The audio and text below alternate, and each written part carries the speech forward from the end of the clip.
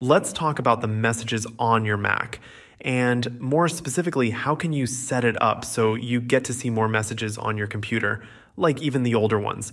Let's get into it. Your first guess might be to set up the iMessage on your computer.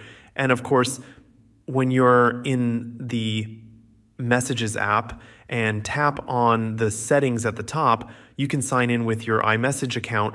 And from this point on, all the messages you receive will be stored in the Messages app. All the new conversations will be shown to you.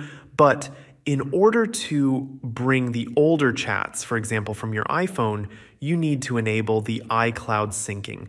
The syncing is great because it connects everything over the internet, and all the messages, even the older conversations, will appear on your computer too.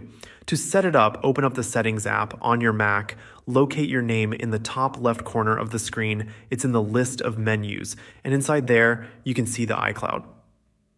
Click on iCloud and find the Messages menu. It's pretty simple there because there's literally just one toggle to enable, and that is the Messages sync on this computer. So go ahead and do that, and it will ensure that everything is turned on.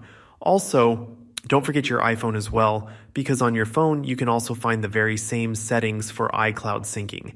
And you want to be sure that the iPhone is synced with the cloud too, because otherwise, the messages from the iPhone cannot show up on your Mac.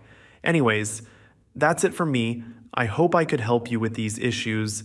Let me know down below in the comments if you have any thoughts you want to share. Consider subscribing to this channel for more videos like this one. Thank you for watching, and I'll see you in the next video.